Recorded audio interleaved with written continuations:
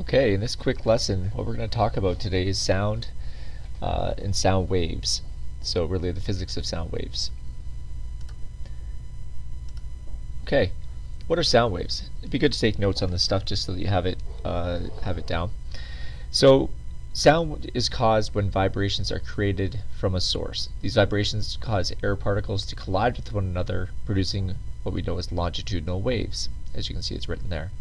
As a result, sound waves require a material medium through which to travel. So in all of our discussion prior to today, we've always talked about the fact that when you speak, you vibrate your vocal cords, and when you vibrate your vocal cords, you vibrate the air. And when you vibrate the air, you send sound waves out to other people, who then it enters their ear, vibrates their eardrum, and they can convert that the vibrations on the eardrum into sound that your brain can interpret through electrical signals. But how it travels is through a material medium. This example down below just has a spring system.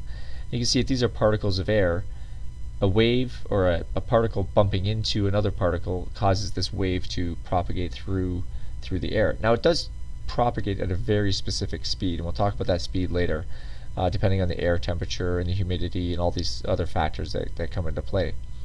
But the big thing is that longitudinal waves carry this sound wave. Waves require the material medium because the air particles have to collide with something, and you need to vibrate the air in order to get it to produce the sound waves.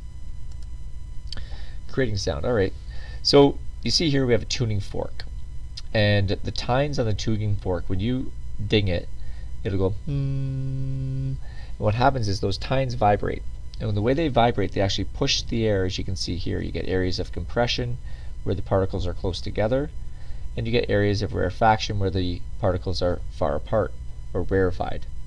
So it says here that, based on the shape and the mass and the material which these tuning forks are made out of, they all vibrate at very specific frequencies: 256 hertz, 1024 hertz, 512 hertz, different frequencies, and you can make them any frequency you want, really. And now that has something to do with something called resonance, and we'll get to that later. But for now, just realizing that using a tuning fork or any sort of source to vibrate air is a good way to produce these sound waves. And you can see how they propagate through the air here. Okay. Here's your vocal cords. Now I am going to have to open this up in YouTube here, and you'll see. So here's vocal cords, and when they're vibrating, they vibrate the air at the same frequency at which the vocal cords are vibrating. Now they've got a stroboscope in here, so the stroboscope is making it so that you can actually see the vibrations in slow motion. Now, the vocal cords here, as you can see them, these are healthy. They're sort of whitish color. If you get sick, for instance, these will often get inflamed, and when they're inflamed, it changes the frequency of your voice. If you get mucus forming on here and all kinds of things like that, what it does is it makes these vocal cords heavier. And when they're heavier, they vibrate at different frequency, and they're harder to actually get to resonate at the frequency that you want. So although it sounds disgusting, it's what happens. And you can see the trachea below, and you're blowing the air from your lungs, which causes the vibration. If you put two pieces of grass together and blow through it, or blow through your thumbs, and you can see that you can produce that same sort of those same sounds, those same frequencies. So your vocal cords, by tightening them or loosening them, you can change the frequency at which they vibrate, which then in turn changes the frequency at which the air vibrates, and you're passing the energy through the air to other people and things like that. If you get really sick and you get laryngitis, for instance, then what you can end up happening is these vocal cords become so damaged or so injured that what happens is they become almost flaccid. They're just sort of like barely moving. It's like you've really got this situation where they're loose and they actually can't vibrate anymore. And so what ends up happening is you can only talk in whispers, because you have to whisper just to get the air to make sound, because your vocal cords aren't tight enough to actually vibrate properly. It'd be like taking a guitar string, which is really taut and really under high tension, and then just like loosen it up completely, so it's just like a string, and you try and pluck it, and you get no sound coming out of it. So that's basically what you get when that happens. Okay, so you know, again, sound waves are longitudinal waves. You can see here's the speaker that vibrates. We've made speakers in this course, and as the speakers vibrate, they push air, and you get areas of compression and rarefaction. A wavelength is measured from 2 compression zones, or the middle of 2 rarefaction zones. And as it goes, it reaches your ear, and your ear vibrates at the same frequency at which these pressure waves are reaching you. So when a pressure wave reaches you, it clicks your eardrum. We'll talk about the ear later on and exactly how that happens. Okay, so the analogies here of a sound as a pressure wave. You can see here that you've got the compression zone, the rarefaction zone, and you can see here how this might represent. It's not exactly correct. This is a pressure versus time graph. So high pressure, low pressure, high pressure, low pressure, high pressure, low pressure, high pressure, low pressure. So really, it's not a transverse wave; it's a longitudinal wave. And what you'll see is there's high pressures and low pressure, and the low pressure is the rarefaction zone. And what you'll see is like that's what's causing that. That's what when you hear the frequency, you're hearing those high compression zones smacking into your eardrum. And if it's a high frequency, they're hitting you very rapidly. If it's a low frequency, they're hitting you less frequently. And that's also related to the wavelength, because we do know that because the speed of sound is constant in a given temperature of air, that if you increase the frequency, you will decrease the wavelength. And vice versa, if you decrease the frequency and get a low sound, the wavelength's bigger, and therefore these compression waves are hitting your ear less frequently. The bell jar experiment. Okay, so what happens, just to show that if you have a vacuum here that's got a bell ringing in it, and you evacuate it, pull all the air out of it, what would happen?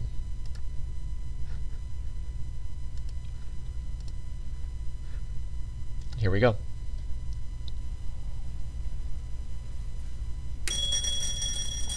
So this guy set up a vacuum pump. You can hear clearly the bell. Now he's evacuating the pump, he's pulling the air out.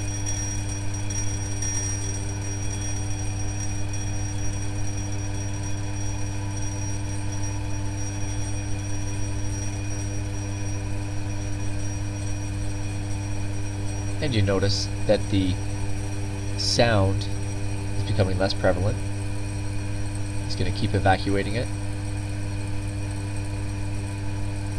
Now the one thing you can't do is, this bell is attached to the chamber, so this chamber is going to vibrate regardless of the fact that we pulled all the air out. Now in the past, they actually thought that before they had built vacuum pumps, they thought that if you pulled the air out of here, that the whole thing would go black, that you wouldn't actually be able to see the light from the other side, because they didn't understand whether or not light would travel through a vacuum or not. Which we now know is, it doesn't make sense. They pulled the air out and you can still see through it, just like we can see the sun through the vacuum of space. So listen, it's dead silent. Now he's going to let the air back in.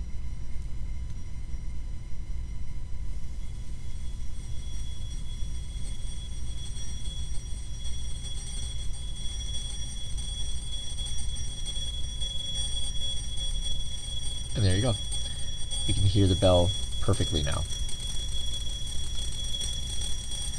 So, basically, everything you've learned about science fiction shows is incorrect, and we know that because in science fiction, movies are wrong.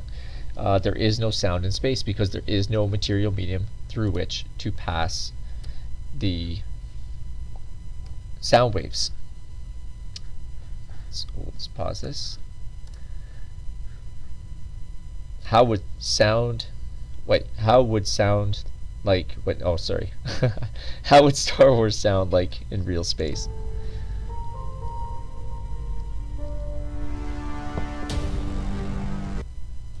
Star Wars has always been more of a space fantasy than it is a sci-fi movie series. In doing so, it tends to neglect many elements that sci-fi films tend to worry about in order to seem realistic. One of these is sound being able to be projected in space, which has always been a constant criticism held against Star Wars for its lack of realism. Welcome to Silo, where in this video we'll take a quick look on how Star Wars would have looked like had it tried to be more realistic in this sense.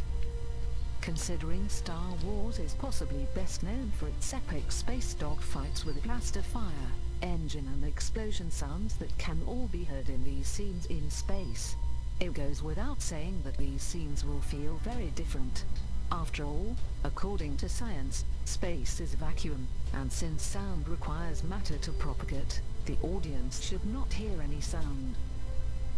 So with it all said, let's apply some scientific realism to a space dogfight in Star Wars by removing the sound and see the result.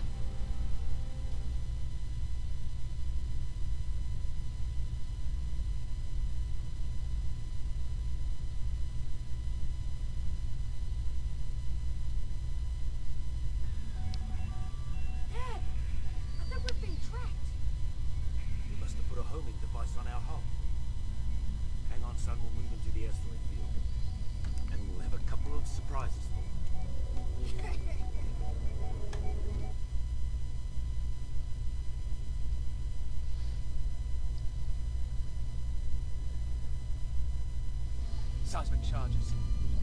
Stand by.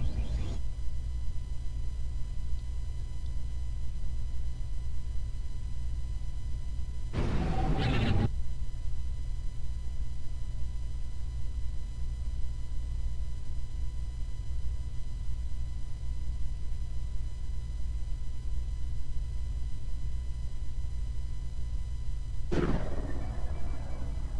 doesn't seem to take a hint, this guy.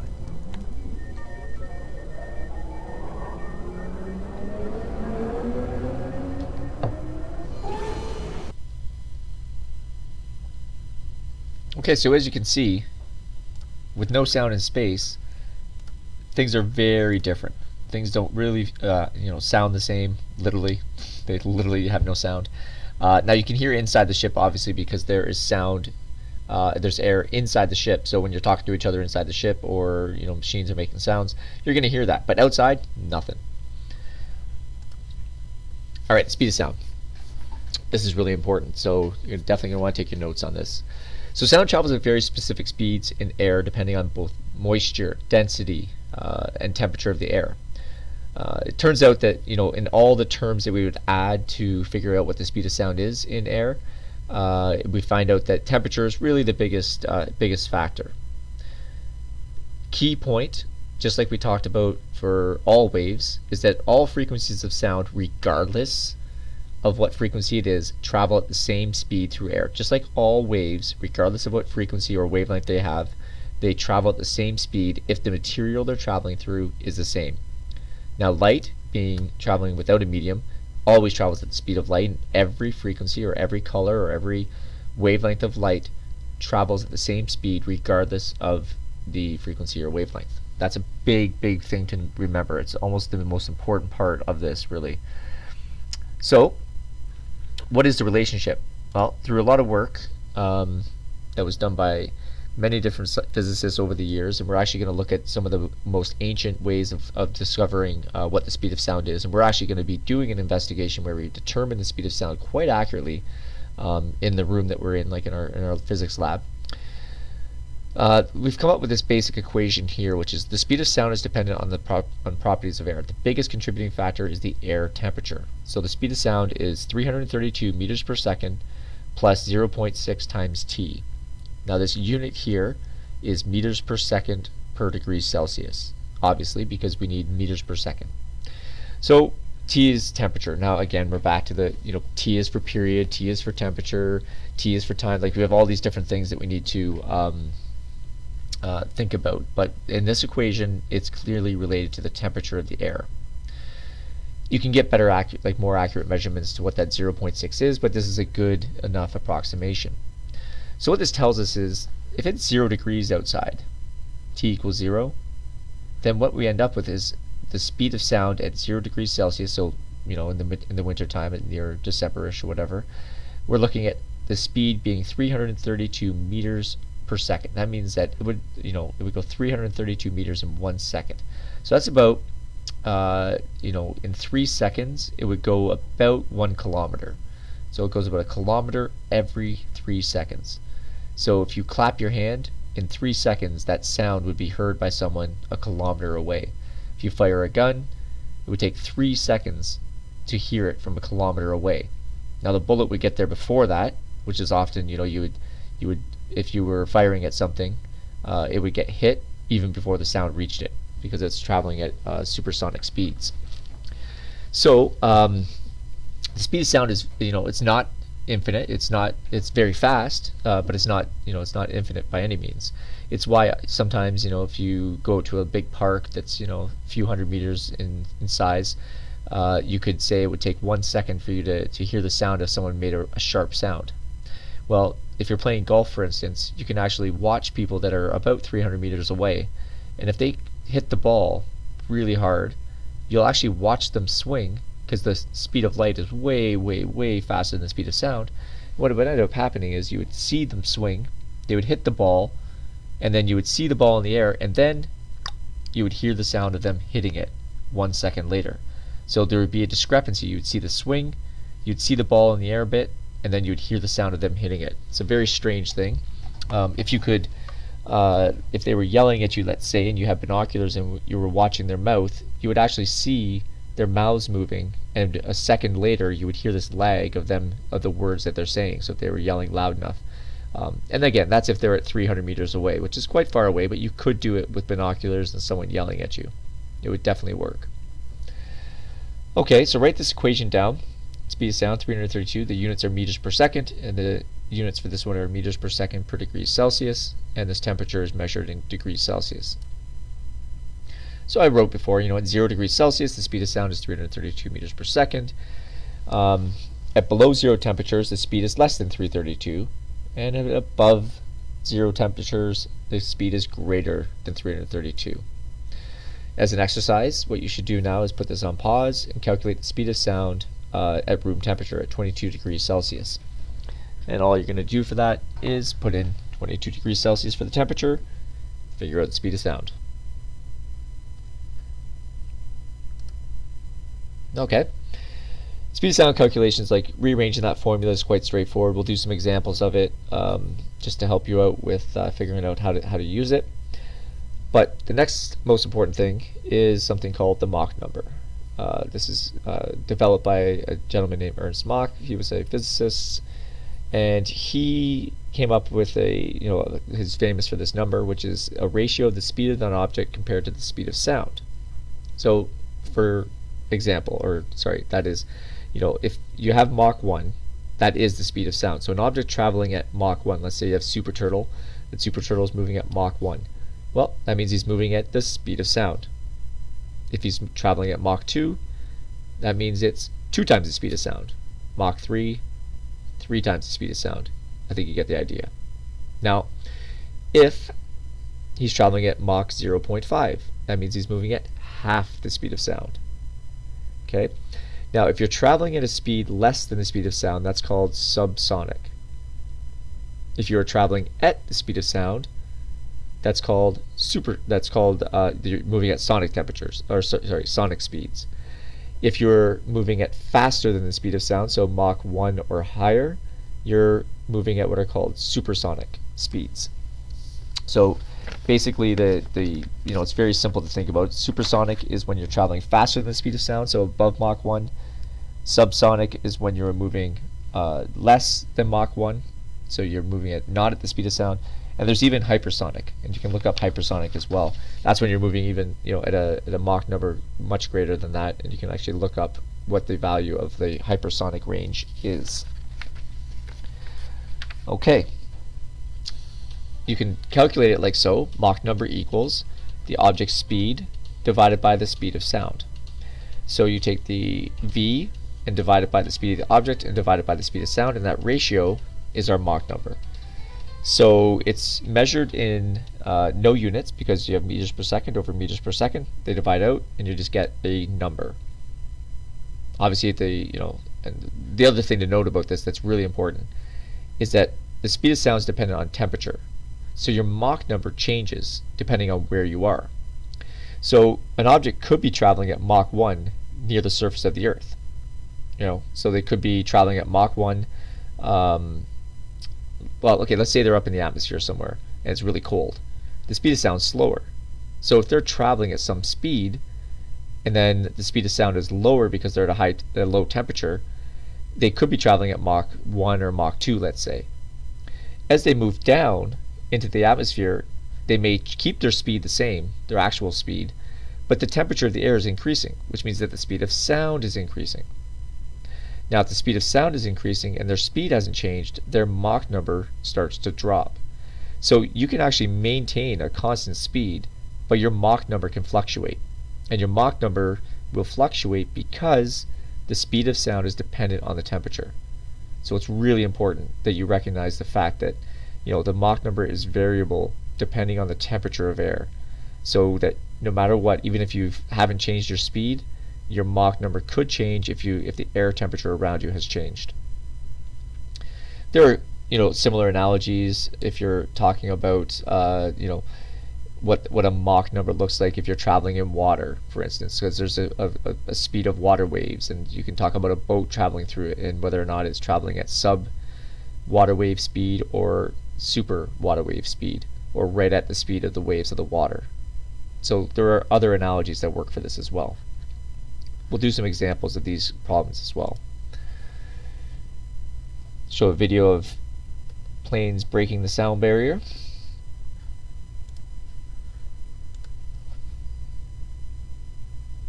Okay, so these supersonic jets are going to fly. So it says here, this is in miles per hour.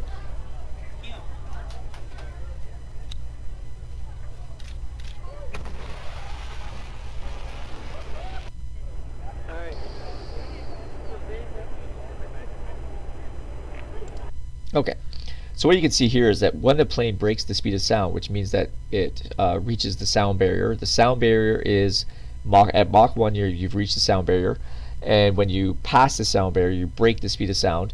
That's the speed at which you are going faster than the speed of sound.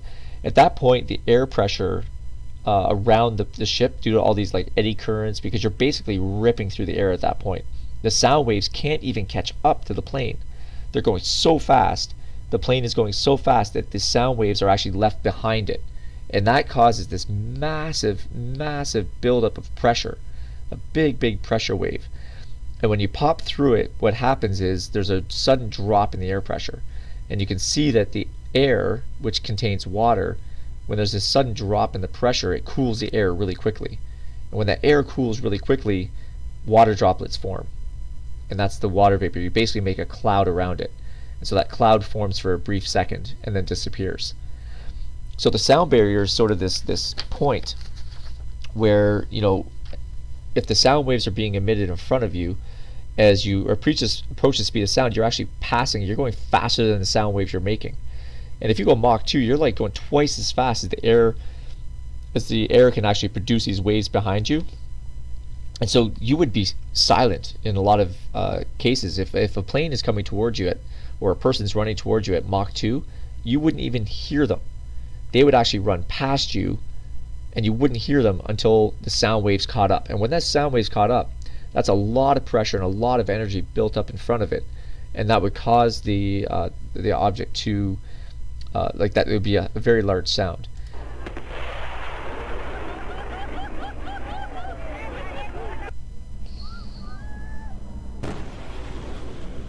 Now, when they were first trying to break the speed of sound, the rockets and the planes that they were finally starting to use, because propeller planes can't really do it, they needed rocket engines, jet engines. And so when they were first doing it, they realized that it became unstable, and they thought that we wouldn't be able to break the sound barrier. And then an ingenious person came around and they just said, well, take the wings that were normally outright and just sweep them back. That's why the plane wings are swept back now. They're swept back because that actually stabilizes the plane when you're reaching these supersonic speeds. You don't want to fly at supersonic speeds for long.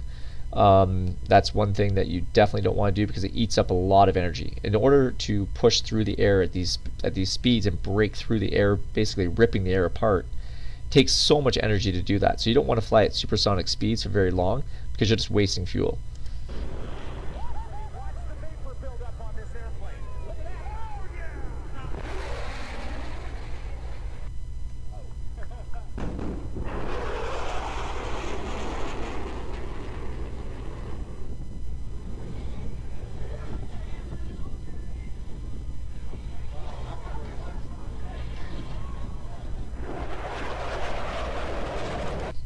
Now these pressure waves are actually enough to break windows and things like that.